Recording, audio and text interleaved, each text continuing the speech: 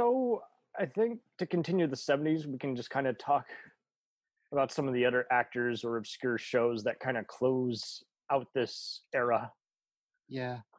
I was thinking about that too. The Robotic Stooges. Oh, yes. Stooges this is a real thing. All right. This was a real thing. Yep. They took the Three Stooges and made them cyborgs, but they didn't sound like the Three Stooges. Couldn't afford to. They could. I mean, they had. I know Frank Welker did the voice of Curly. Wow. But it wasn't like the Three Stooges that we grew up on. It wasn't much like, spread out. We got to find that bad guy. Hey, Lo, look what I found here. And Curly go, whoa, whoa, whoa, whoa, whoa. It wasn't like that. It was just like, they were superheroes. Wow. It was basically Dynamite times 3. Yes.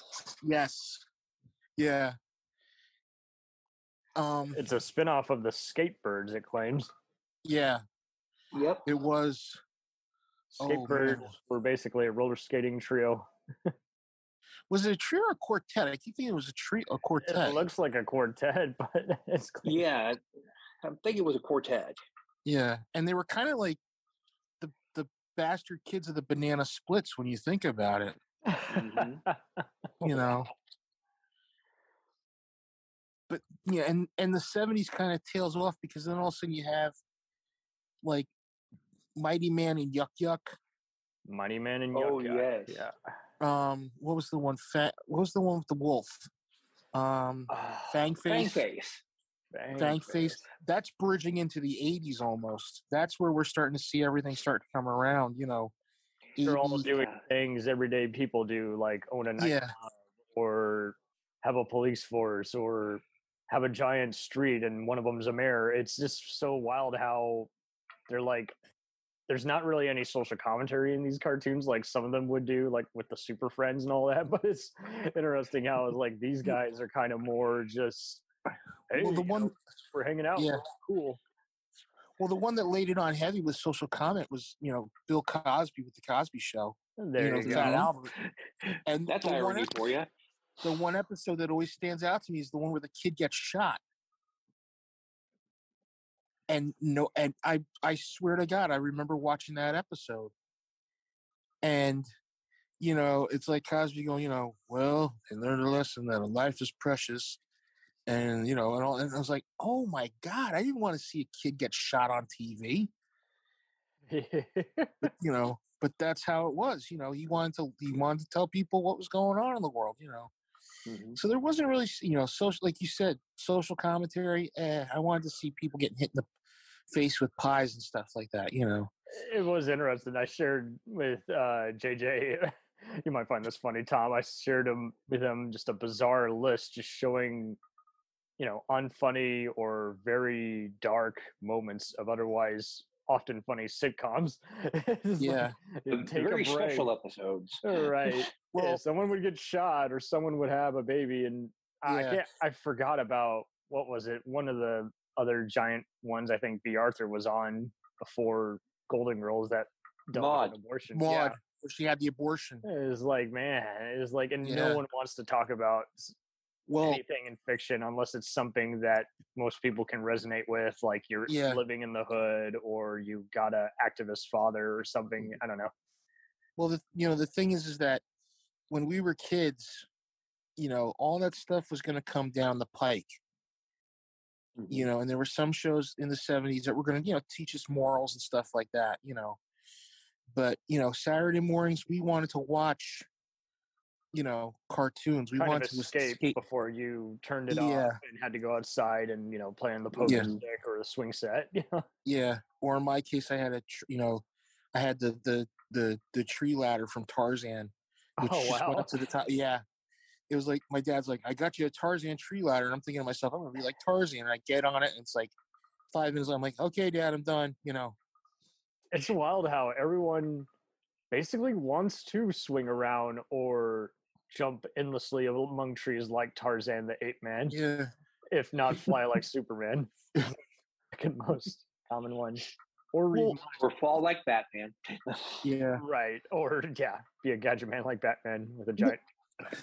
Now, the thing I've noticed about like the 80s, it's that when I was looking back on this before we were doing this, a lot of it was like excess, you know? It was either based on a popular hit movie or show at the time, and they had an animated companion. Or a toy. Yeah, or a toy. So yeah, it's like for all the G.I. Joes and Transformers that Hasbro ruled, then you're gonna have to have something to accommodate every other Ghostbusters or Star Wars type franchise. So it, like you say, it was often leftover ideas or just unproduced stuff just now being made, and they had to make it all hip and edgy for the 80s. Yeah. Well, one thing. Go ahead. Well, the one thing that had one. Chuck Norris had one. Yeah. But the thing that gets me is like I was looking at like stuff from like 80, 81, 82. And that's when everything starts to like kind of like fizzle out a little bit. Because you remember if anybody remembers, there was Drac Pack. Oh, yes. One of my favorites. Meatballs and Spaghetti. Pandemonium. And this is the one that gets me. I remember this, and I remember to this day, I made a joke about it one time in my stand-up set. When I was doing stand-up, I said, I watched Gilligan's Planet, and I swear to God, it's one of the last shows Jim Backus did. And I said, I think he was technically dead when they did it, because they do, you know, they have all the voices, like Alan Hale still has the same, you know, Russell Johnson, Marianne, Ginger, and it comes to like Jim Backus, like, we came upon a transcending star, and it's like, oh my God, Jim, you know. You always wondered if the recording had looped poorly on recast. You know how sick he was, you know. It's him on his deathbed, and they weren't going to accept no, because without his name, Star Power, it wasn't going to even get put on the air. But this is basically, you kind of see a lot of this in the 90s, where you see more and more of that. We'll make a movie or a show based on a toy gimmick or just a giant celebrity. Whoever has a talk show or a NFL athlete who's endorsed their brand with, you know, T-shirt or sneaker companies, they get a chance. They get at least one fling of the ring. They'll love it because they don't gonna work hard to get their SAG card. They just play themselves. Yeah, and I think maybe I'm wrong on this, but I thought there was a Gilligan's Island cartoon that led into Gilligan's Planet. The Gilligan's Island show was on in the 70s. If I saw it, it was but a minute. It must have been like early Adult Swim programming when they didn't have any other edgy things after Space Ghost and they just want to play it.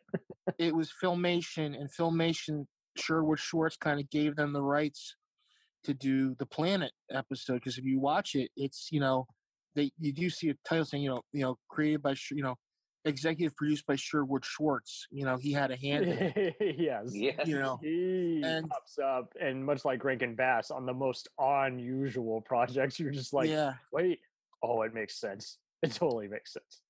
But also you start seeing these cartoons from another studio that was kind of the offshoot of Hanna-Barbera, which was Ruby Spears. Yes. Yeah. They had a sparkling logo or some shit like that. And their big claim to fame was Thundar the Barbarian. Everybody thinks it's Hanna-Barbera. It was Ruby Spears. Joe Ruby and Ken Spears, they were two guys that worked under William, you know, Joe Hanna and Bill Barbera. There you go. There's the confusion. They came out with this cartoon that to us was like, wow, you know, Earth, you know, a comet hurtles between the Earth and the moon. Earth is destroyed. You know, 1,000 years later, you know, there's this tribe. You know, there's like these like, you know, this is like sorcery and science, and it's like now you're starting to see everything change around. You know, cartoon wise. 1,000%. And when you get to the 90s, I almost half the time I would think that they were made in the 80s, because some of them looked dated before they even came out, or they just were essentially kind of a knockoff of Ninja Turtles, or basically an animated A-Team. Like you'd have weird shit like SWAT Cats, and I always, for the longest time, it's the 80s, right? No, it's a 96, 95, 96 show, but it sure as hell looks like a Ninja Turtles knockoff, you know? Well, have animals fighting crime in a giant A-Team type spaceship or van. I think the thing that gets me too is like you start to see a lot of cartoons start to fall by the wayside now because all of a sudden it's too much marketing. Yeah, well, what happens is that these little blue people appear on NBC. Oh, the Smurfs come along, and everything becomes like an explosion. Totally. And that's the reason why Super Friends got canned. They couldn't keep up with the Smurfs. Right. It's amazing how every time everyone wonders why something falls. It's like when the popular kid in school steals your thunder, it's hard to break through that ice. Yeah. And it doesn't matter if it's quality or not. If everyone wants to hang out with the cool kid, it takes them a while to figure out, wow, this is a really toxic scene. but then not only that, you have shows that come back that are being done like kind of half-assed, like Popeye and Son. Son. There was a really cruddy Rambo or RoboCop cartoon. There was a Rambo. There was a RoboCop. It was like Chuck Norris. Yeah, Chuck Norris. Command. What's the one they got in trouble for? And they were like, okay, we got to pull that character off. Was that Rambo? It might have been. And it was just so stupid because this is like Rambo is a violent cartoon not meant for kids. And Rambo and RoboCop is a satire, but the general audience thought it was a mindless action movie. So it was just like you're having all of these mixed bags, and parents are still getting angry that, before Terminator 2 even came along, just people are buying toys to violent R-rated movie they don't want their kids to see, but they'll let them play the games or watch the cartoons because they just think, oh, well, I even had pals who would play something like South Park or something like, but the video games, and they're like, oh, it'll be different than the cartoon I don't want you to see. I'm like, horse puppy. The same thing. Well, 83, 80, 82, 83, 84, everything starts to change. Like ABC whips out Menudo, which was like the big teen group. And remember they had Monchi-Chi's The Puppies Adventures, Pound Puppies. I watched a lot of Pound Puppies growing up, and that was weird how Rubik the Amazing Cube, which was voiced by Ron Palillo. Oh wow! Then they did Dungeons and Dragons. Well, that's going to be that's a show that has stuck with me since I was a kid. Yeah, that's I knew many people. That's a different side of the equation. But I knew many people who, kind of like with Sonic the Hedgehog or Mario Brothers, if they didn't play the video games, or in that case the board game, that was their introduction to it. I was just like, that is so wild. Well, they have Dungeon Master, who's like Yoda, Venture, who was like Venger. Was it Venger? He was Avenger. Venger, who was like Darth Vader, and then there's a guy I know who wrote the scripts for Dungeons and Dragons, and we find out in the end that Venger was Dungeon Master's son. Yes. And I swear I saw that. I swear I saw that on TV. I swear to this day I saw that. Yeah, that was actually an episode, but there was also an unaired episode that was going to kind of throw everything together. And if you can find it, it is on the complete series of Dungeons and Dragons. Yeah. And you might also be able to find the audio version of it on YouTube. Well, and that's what we have to thank for early DVD releases, because a lot of them would try and get as much uncut material as they could. They always struggled with shows like Hunter or Miami Vice live action shows because they just had, unfortunately, too much commercially available music playing that just unfortunately appeared. Yeah. But cartoons, they didn't have to worry about it. They would often, it's like they just had the theme song, then they would just have it kind of on repeat or remix, Well, yeah. Go ahead, Tom. Oh, that's fine. The way I see it is the early 80s was more about, and even into some of the mid 80s, it was dealing with more of the cute cartoons. You had your Smurfs, you had Get Along Gang, you had Shirt Tails, you had the Wuzzles.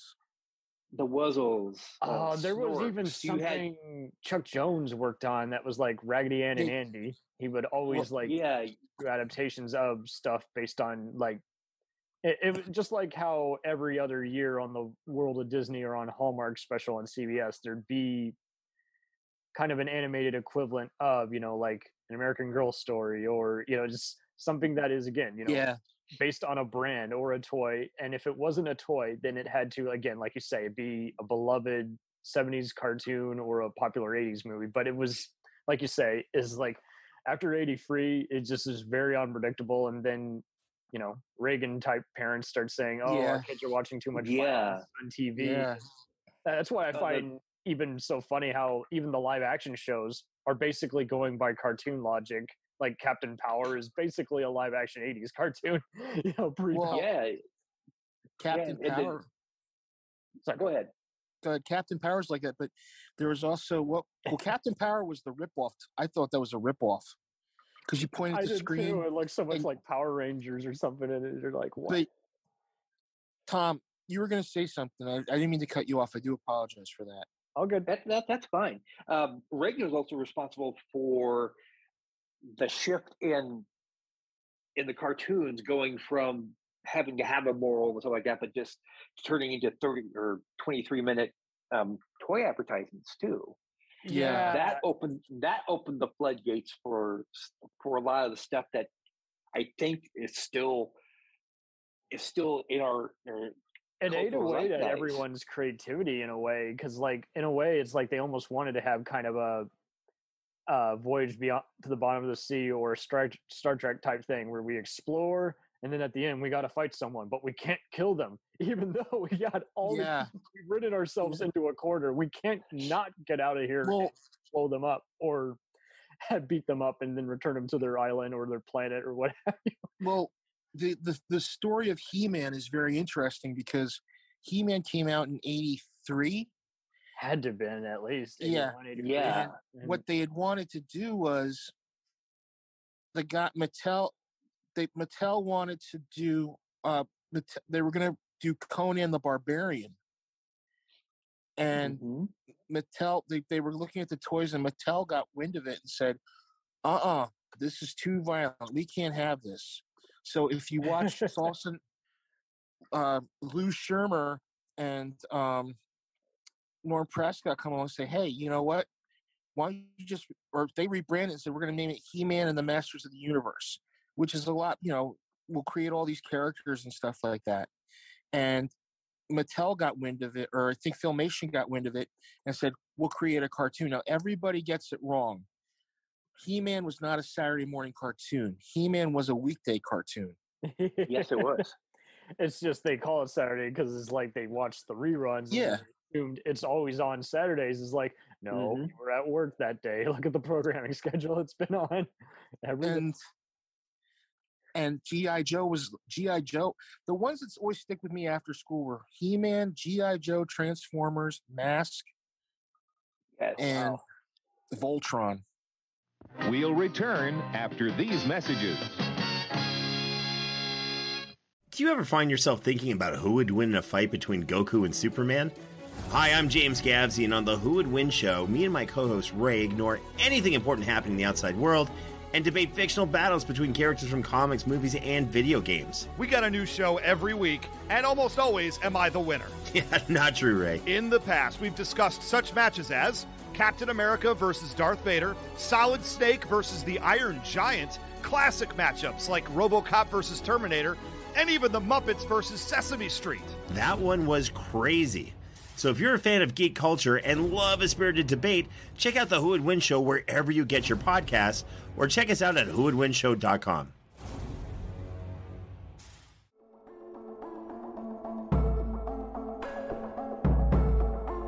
We let things pile up in the DVR, we add them to our queues, we wait for the DVDs and Blu-rays. We time shift. The Time Shifters Podcast. Sci-fi, horror, fantasy, superheroes, comedy, action, film, television, maybe some not-so-current events. Find us on iTunes or at timeshifterspodcast.com. Cool thing about Blind Knowledge is we are in multiple countries. We are worldwide all across the globe. We are in the US. We are in the UK. We are in Canada, Germany, India, Japan. We're in Australia, y'all. BlindKnowledge.com. Now back to the feature presentation. Dragon Ball Z, One Piece, Naruto, all things that we love, all manga that were originally published in the legendary magazine Weekly Shonen Jump. But not every series can run for 300 chapters and have a hit anime. This is David. This is Jordan. We're the hosts of Shonen Flop. Each episode we look at manga that ran in Jump that didn't quite make it. We discuss what it did wrong, what it did right, how the series could have turned itself around, and ultimately, was it a flop or not? We're on all your favorite podcast apps, and you can find us at shonenflop.com. Keep on flopping, floppers. And Voltron is very intriguing how it's still going, and everyone, much like Transformers, has been introduced to like a different era of it each time and likes to debate. And it's kind of that point where it's like, I'm just glad it's still going. I'm glad that there's something where everyone can still come together and talk about the legacy of, and what impact it left on them. But it does get annoying how you even have to explain to people is like, okay, yeah, so these are technically toy commercials, but they work because the writers themselves really are trying hard to actually, I had fun even with Thundercats, which again was basically had a rivalry with He-Man, and I was just like, hey, it's just fun. It's escapism. They're in a kingdom, they fight, various witches, demons, and wizards, and it's just fun. It's just really fun, and there's a reason a live-action movie wouldn't even do these justice. There's just some stuff that should be in just a certain medium, and this is kind of it. It's just exactly it works well here. Yeah, and even the Super Friends had to evolve for the toy line, the Superpowers toy line, and even that very last season of Super Friends, Superpowers Team Galactic Guardians, that was just some awesome animation and had some pretty deep stories to it. But it wasn't, the fear. That was a great one. I love that one. He also had the death of Superman in that one. Yep. But a lot of it, to me at least, I see 80s animation in a few different phases. One of them being that the shows like Voltron were catching on, so we were catching a little bit more of the Japanese influence, and also we also saw that with an American version, or at least an American attempt to match that, called Mighty Orbots. Yes, which is still one of my favorite cartoons and themes to this very day. And you also see that a little bit in Mask. I think you see a little bit in you also see it a little bit in like Thundercats and different like that. But the Japanese influence on the animation really started to take hold. Yeah. And then you had the offshoots, the odd ones out like Rubik's, Qbert. They had CBS had Saturday Morning Starcade, or Pitfall and Qbert, Donkey Kong Jr. What was it? Was it Dragon's Lair? No, it was Space Ace, something like that. Yeah, Space Ace. Yeah, it was Space Ace because they had the guy who would transform at the most inopportune times. Yeah, Pitfall. Yeah, that was that an hour? That was an hour, right? That was an hour. Was Frogger? Frogger was another one, and also along the same lines, but not directly related to it. Also, kind of going back to the Japanese style coming up, Pole Position. Yeah, that you can see that animation style coming in, because that was all DIC. That was Dick, right? Dick. Who was owned by Hasbro would produce the toys alongside the cartoons, and so that was just wild how they figured out this avenue. How to, half the time you thought you were watching the cartoons because they didn't insert the advertisements, every other commercial break. Is like, no, you're seeing a separate ad that's been made just for this, exclusive, time shift. Do you know why Star Blazers was called Star Blazers? I think I've heard the story, but it's been because they went to a men's store to get clothing. No. It was called Battleship Yamamoto. Yes. Oh God.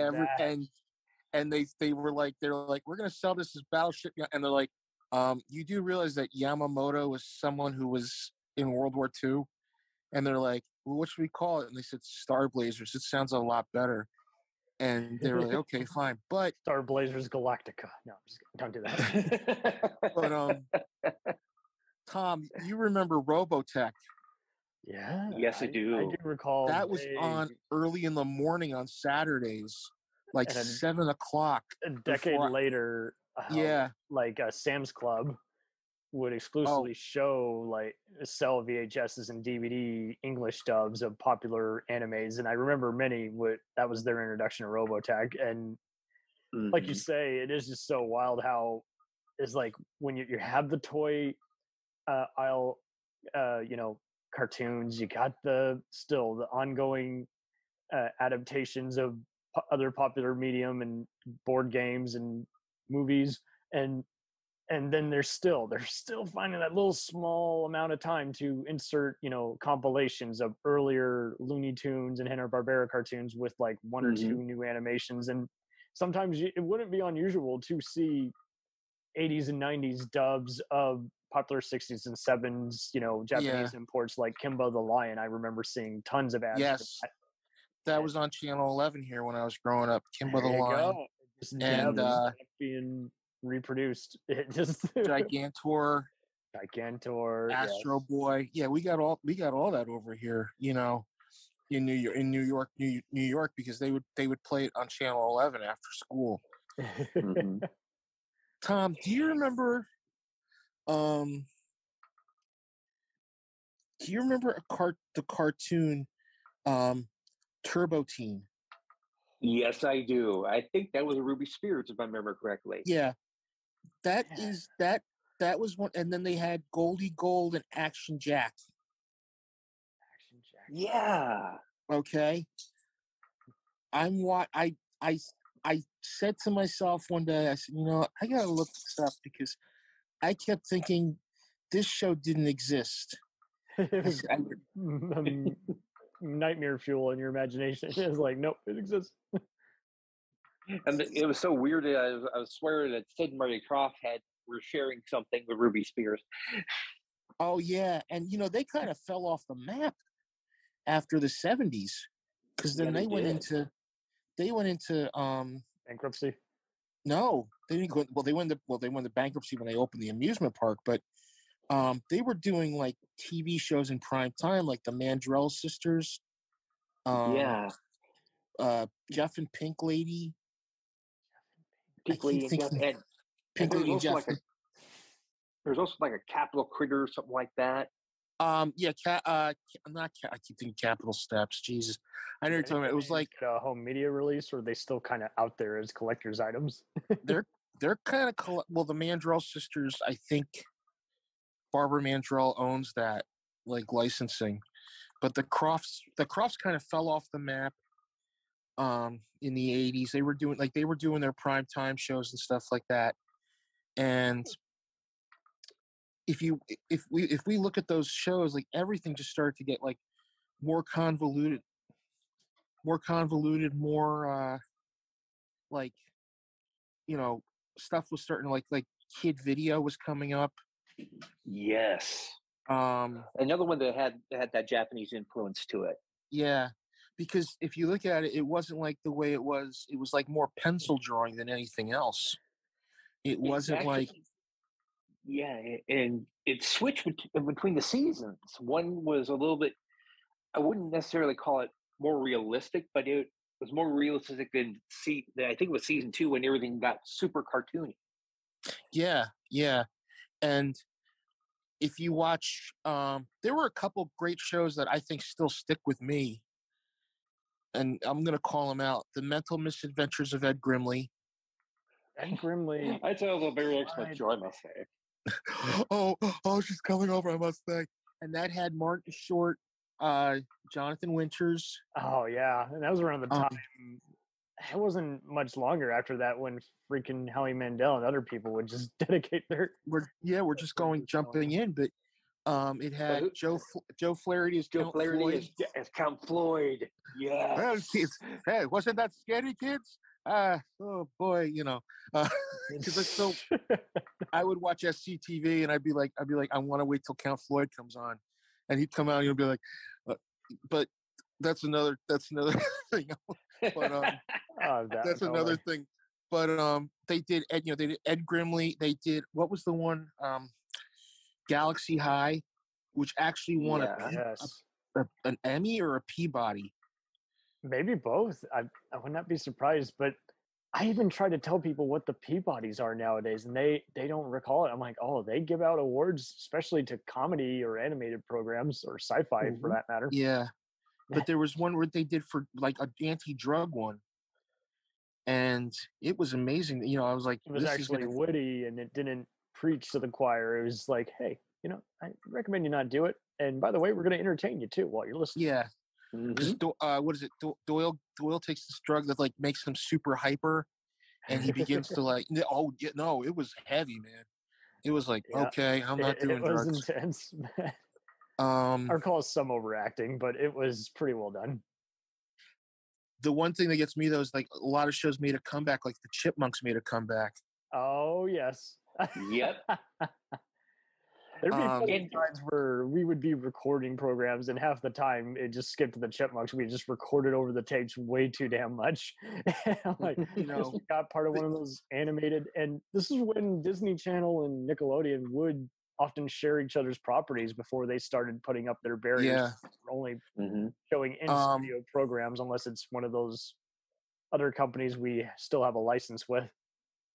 Well, the thing was that also cartoons were starting to, you know, that's where that whole thing, like, you know, Mr. T had a TV show.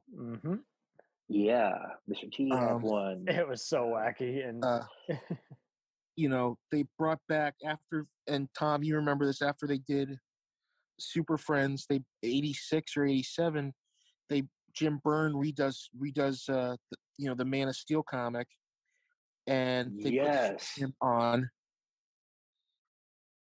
And it's the whole, you know, it's kind of like the whole thing where they changed some of the characters around, you know, and I got it a little bit, but you know, it was like all of a sudden, like all the stuff we had grown up in the 70s was now getting, you know, taken away little by little, you know, and you know, it was like we had stuff like the Trollkins, the Dukes of Hazzard had a cartoon. Yes, it was like. There's an animated counterpart to everything, and you wondered how much of it was just they wanted to just share the airwaves, and everyone was like, well, we don't got any ideas, anything new, so we might as well just share the airtime. Like any unproduced script in the live action that we didn't make use of, let's make use in the animated companion. I'll give you the greatest idea, the greatest but the worst thing they ever did in the history of cartoons. And Tom, you can call me out and say that's true. Gary Marshall is gonna lose. Donnie Most and Ron Howard, they're leaving Happy Days. And he says, you know what I'm gonna do? Let's make a cartoon of Happy Days. Oh yes. Oh God. Don't. Fonzie and the Happy Days gang. And then he says, well, what's the other big hit I have? Laverne and Shirley. Laverne and Shirley go in the army and they're bossed around by a pig. And Cindy Williams is on the first season, and then she left, and the woman who played Miss Yvonne in Pee-wee's Playhouse, which we have not talked about yet, jumps in to take over the voice. And then he says, well, I've got one more show I'm going to do. And what's the last show he puts on? Mork and Mindy. Yep. And that was, I mean, and then Fonz and the Happy Days gang went off the air, and they had Fonz join the motor pool where Laverne and Shirley were. And like, you're thinking to yourself, wait, I don't remember them being in the army with Fonzie. What, and Mr. Cool, and what is this? My brain, it's going to By the way, you can actually get these both on made-to-order DVDs. They have them on YouTube. The cartoon version. Oh, I'm sure they do. Oh God. they had Mork and Mindy. I'm sorry. I'm sorry. I'm jumping in every conversation here. I apologize for this. Don't worry about it. They have Mork going back into, like, he's in high school, and he meets a high school age Mindy and her father, and he drives around in a car that looks like an egg, and he's got a dog with like 5 legs or something. I mean, it was just so weird to watch. Yeah. Poor Donnie Most. I'll do you one better, or should I say 3 better? Pro Stars. Oh God.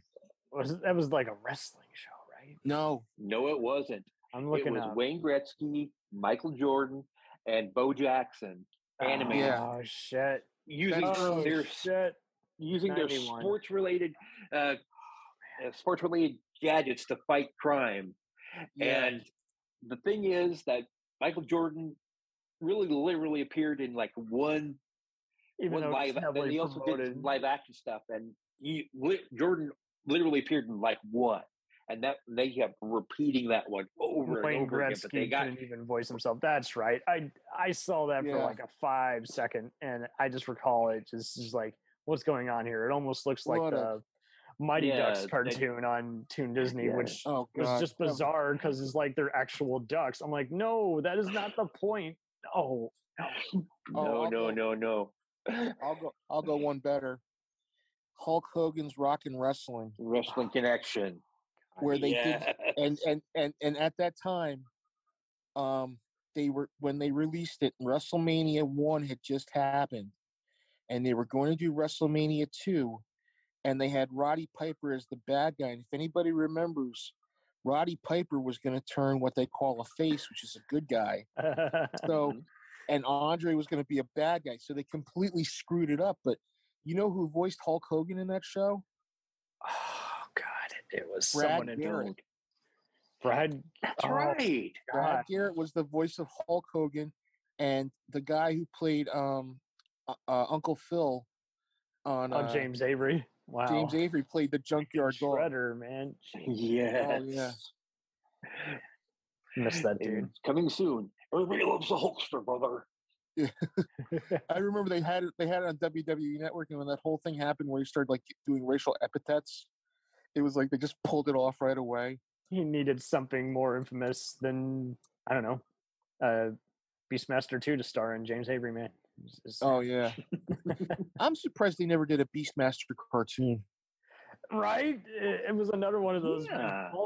However cheap they were to film, for whatever reason, it's just like Universal and the other affiliates just said it'd just be easier to just release them to TV or whatever. But like they did freaking crappy like Highlander and Mortal Kombat cartoons that had no continuity with the current movies or video games. It was just like, let's just throw random shit in here and relate it in name only. And with Highlander, by the way, Sean Connery comes back again as Ramirez, but it's someone else who sounds like him. But once again, it doesn't really mean anything because Ramirez is dead, long dead, and he died when he brought him back again. So again, he's just still out there in this alternate universe. Let's just say I had a really good agent. I'll just do this way. McLeod, my name is. Yes, there can only be one McLeod. One. I'll take the rapist for 500. and then everybody and you got to remember that era, 1980s, Star Wars comes to an end. Mm-hmm. So there's a big rumor. Yep. There was a big rumor going around. Hey, they're going to do a Saturday morning cartoon of Star Wars. Really? Yeah. What do we get? Droids and Ewoks. Right. Oh, God. Made by Novella, who was a Canadian animation firm. Yep. Mm-hmm. Who did the Star Wars cartoon on the Star Wars Holiday Special in '78. Oh man! And then Novella released Star Chaser, the Legend of Orin. Remember that? Where it was, and I'm thinking to myself, I watched it on TV, and I said, "You think George Lucas was on the phone with his lawyers at this point? Because you can't find that thing anywhere." And it was just so weird because it looked just as schlocky as the Boba Fett cartoon that played in the holiday special. Oh yeah. But what's weird about that is that they had the actors doing the voices in that, and now you look at Lucasfilm now, they've got the Bad Batch, the Clone Wars, Rebels. Yep. They did the Clone Wars in 2003. That was all Ginny Tartowski and a bunch of these other Cartoon Network MVPs. Dave Filoni. I mean, they were all, but remember, it starts with Ewoks and Rebels. In all fairness, it didn't take much for them to one up them, because this is like, you would even try and buying those Ewoks or Droids cartoons or rent them, and it's like, it was even more confusing because they would just compile like 3 to 5 episodes together without any correlation, and so you're like, wait, how long is this again? Oh, this is basically a giant record on loop and just no designation of what even the time is. I'm kind of losing track of what's going on here. Well, they used to remember we used to have stuff shoved in front of us. Yeah, everyone's still going by that logic. Just anything to keep the kids occupied so their parents don't have to deal with them for 2 hours. We had those Saturday morning previews where we were all watching and seeing what show's going to be on, And I remember, staying up till about 8, 9 o'clock to watch it. And the one year I remember CBS flipped because they moved Bugs Bunny and Roadrunner to ABC. And ABC, I think, flipped Superman over to CBS. Share the ratings. Yeah. Before we were doing all these crossovers for St. Elsewhere and what have you. And now riddle me this. I'm sorry to cut you off there. But so just like how the Simpsons would make appearances on Sesame Street and Tracy Ullman before they got their ginormous cartoon franchise, weren't there some other cartoons? I may be remembering this wrong, and just tell me if I'm dead wrong. Weren't there some other cartoons that premiered on Pee-wee's Playhouse and then they got their own short-lived continuation? Or am I thinking of something else? You're thinking of something else, because I know there was Penny. Yeah. And I was like, I can never figure out if that, but I remember seeing vague images of it, especially in like the best 80s cartoon specials. I was like, I'm pretty sure that was on, rerun years later on like Fox Kids or what have you. But Pee-wee's Playhouse was so fun to watch. Oh, totally. It was a variety hour. It brought out the kid in everyone. And exactly. You could watch it. There was something, much like the Muppets, there was something for adults and there's something for kids, and you never had any warning of something that would be too much or just over the top. And it's just like, no, let's all hang out. There's some puppets, there's some real people, and then it's just witty. Well, the thing was too, I loved about it was that you look who's on that show.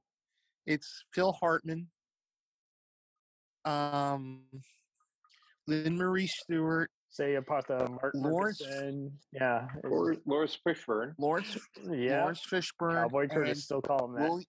William Marshall as the King of Cartoons, Blackula. William Marshall, yes. And I am the King of Cartoons. I am the King of Cartoons, and I kid you not. Anytime I see a green-faced like demon or something in a movie, I'm always like, that's got to be Jambi the Genie's cousin. Yeah. William Marshall. I'm also going to do a loop back to another 80s cartoon. Spider-Man and His Amazing Friends. There you go. Yeah. He voiced Iron Man in the episode where the Spider Friends came together for the first time. That was a good recognition of an inside joke. Nice. I did not know he did that. I have to watch that because I had to.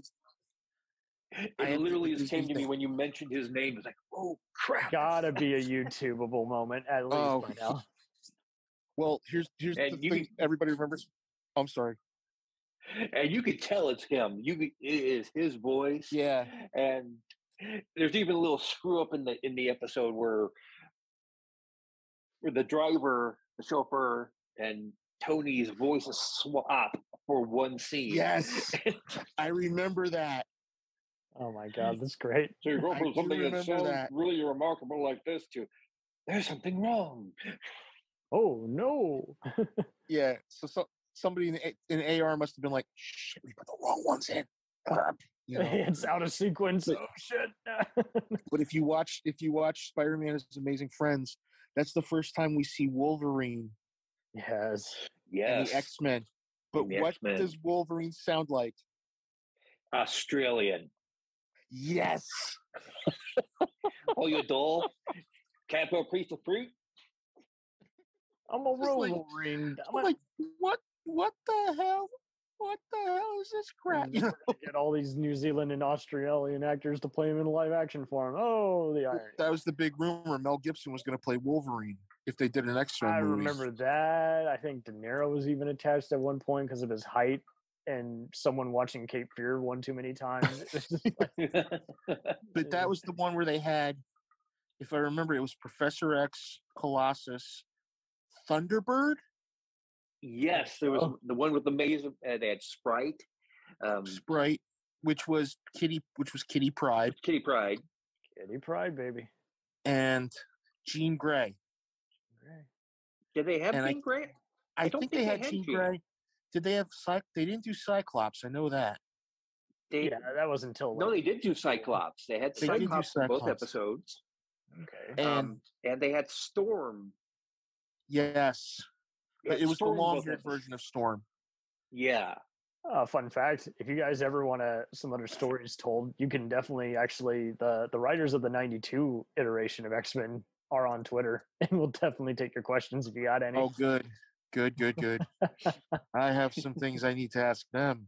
And they keep appearing on the Who Would Win podcast, shout out, which has some hysterical versus matches, often between people from movies, cartoons, video games, and comic books, and they have to always state what version of the character they are using before the fight, and the judge is often a recurring guest, often a famous voice actor. And much fun. Here's the thing that gets me. You remember Spider-Man and His Amazing Friends, but they had a Hulk cartoon too. Yes, yes, they did. Do I keep thinking Lou Ferrigno wasn't doing the voice? That was the 90s version. I think Neil McDonald also did a voice as well. Yeah. Fame, but that was 90s too. So yeah, I'm not sure which of the seven. I want to say it was if I remember correctly, the guy who played Bruce Banner. I want to say he also did the voice of Duke on G.I. Joe. Wait a minute. Give me a minute. Hold on. I think you're onto something because there were a lot of G.I. Joe people working Michael Bell. Michael Bell. That's the guy's name. Michael Bell was the voice of Zan on Super Friends. Super Friends, yeah. And he was also the guy in MASH. If you remember, he's the helicopter pilot or something like that, where he gives the kids like dangerous stuff, like they got to do this stuff. Let me look it up. Hold on. Hulk cartoon 1982. Okay, sweet. Yeah, I'm gonna look this up because I know Michael Bell's work. I've heard. Sometimes the army men would almost look like they were in the G.I. Joe Corps. Oh, it was like because Marvel did a lot of the comics. I think, not mistaken. Marvel had G.I. Joe's property for like 8-9 years. And it's so wild how DC later bought Malibu Comics. And the same thing too is like one of them would be doing Deep Space Nine comics and the other one would be doing like next gen or original series comics. And then eventually it was like Paramount bought the whole property back and sold it to like someone else to do adaptations of. But it was wild what spin-offs with their other existing medium they were able to do for some time. It's just like, okay, and now the Ninja Turtles are going to fight, these guys, or the G.I. Joe guys are going to be in part of S.H.I.E.L.D. helping them out with Cobra Commander. Hold on, I got it. I'm getting to it right now. Give me a minute. Oh, good.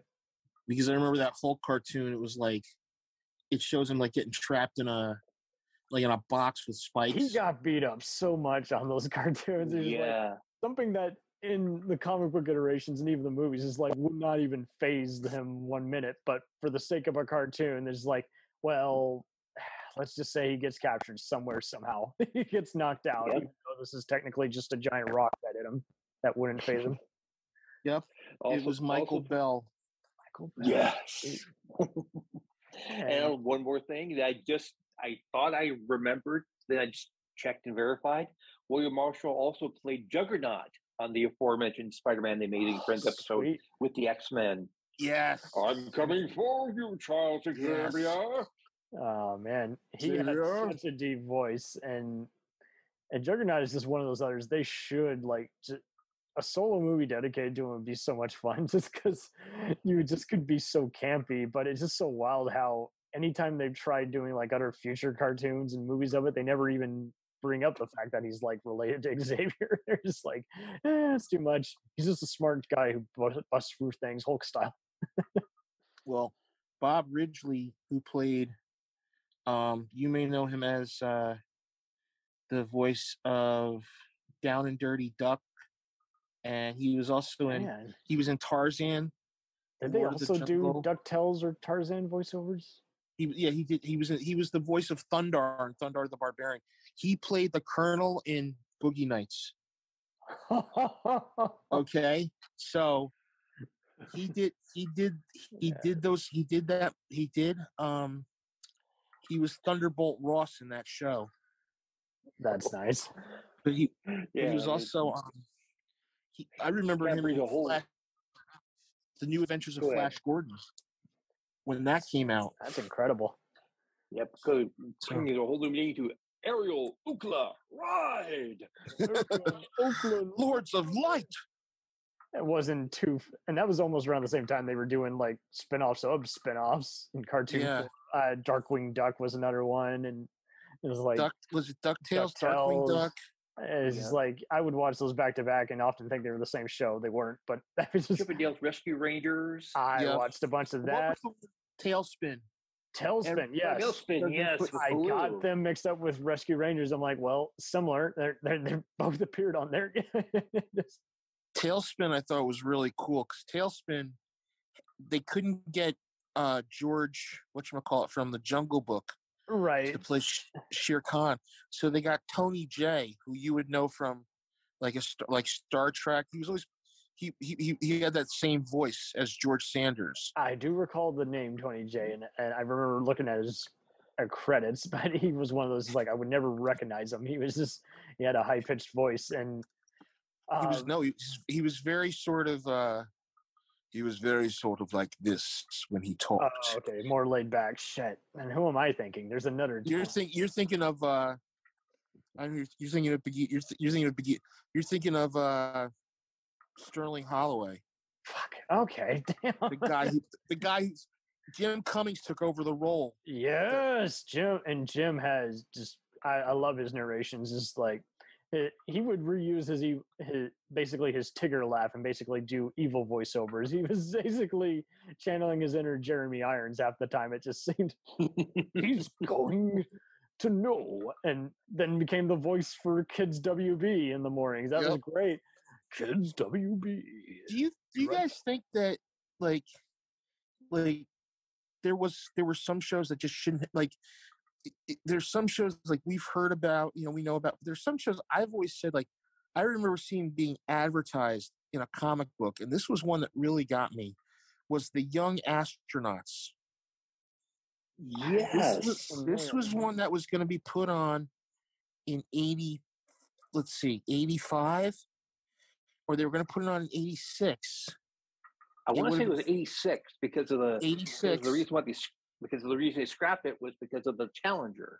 Yeah, it was going to be a show like Terry, and they were going to do Terry and the Pirates. That's why I didn't hear about it, because often if there was something chaotic, this was pre 9/11, where if they even remotely detected that something might be too familiar to an infamous incident, they were just like, hey, let's either show it at midnight where no one notices, or just rewrite it a bit, tweak it, redub it. They had the storyboards already. I think they shot one episode and then they pulled the plug on it. I will have to look that up. Yeah, and I remember that. But I remember shows that came on like Going Bananas. Bananas. I vaguely seem to recall hearing that. I definitely heard the theme song at one point. It was like, and that was one of those ones where it was NBC was trying to get back on the live block with things, and they couldn't do it. They wanted that chipmunk. Yeah. No, they wanted to have that Sid and Marty Krofft feel with what they were doing, but it was just so terrible. They said, I think that's why I don't recall it. It was just like you would get bored, and this is when you're a kid and you don't have any sense of real, quality. So it's like something's bad if a cartoon is boring you and the voices aren't well interjected in. Or the actors are just so terrible. It's like, oh my god, the story doesn't make any sense. There was only one guy on that was really memorable. I can't remember his name off the top of my head, but I think his first name was Mark. He had like black frizzy hair. Wait a minute, he was blinking in Men in Tights. He was also on Fridays. Oh yes. Oh yeah. Okay. Wasn't he later in the West Wing? I think as like the British ambassador. I think. Yeah, but he was also on Saved by the Bell because I remember he had to play a college professor to have. He was always that type. He'd be the professor. He was always playing like these wacky ass characters. And that's kind of what he is. In the West Wing. Mark. I know it. Dang, I know it. But yeah, I want to say it was Blankenship or something like that. Mark. Oh God, I'm gonna look it up. Now you got me going. I'm going to look at the Fridays cast. That's a show. That's a show that nobody really talks about because nobody remembers it. But I remember it, and I thoroughly enjoyed it, especially because of the news section for Melanie Chardoff. Well, that was the show that kind of like Michael Richards was on. Michael Richards and Larry David. Yeah. I'm going to look up. And there was that, and there was the new show. You remember the new show? Nobody remembers that. Mark Blankfeld. That's it. Mark Blankfeld. Okay. Yeah, because that had Larry David, Michael Richards, Melanie Chardoff, Meredith Burrell. I remember Meredith Burrell from TV shows, like on and off. But yeah, I remember him being like Antonio Vargas. Antonio what? Vargas. Antonio Vargas.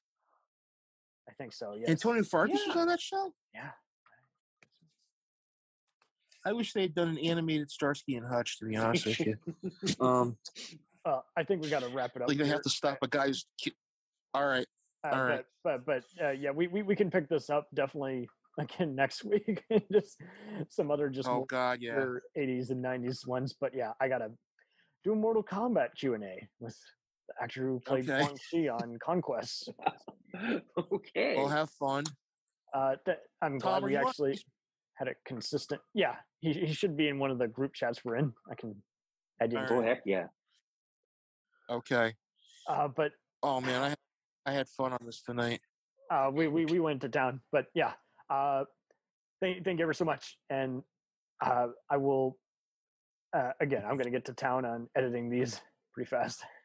Yeah. And I'll put it on my page that I've been doing this. I actually told people I've been doing this, and Tom and Cam, you guys are great to work with. Thank you. Yeah, you're always the feeling is mutual.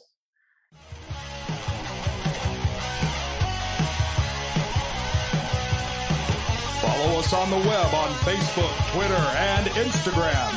The podcast is available on Podbean, Spotify, iHeartRadio, Anchor, Apple, and anywhere else podcasts are available. Feel free to review our show and leave comments on any of those sites. Thanks a million for listening. It's a jacked up review show.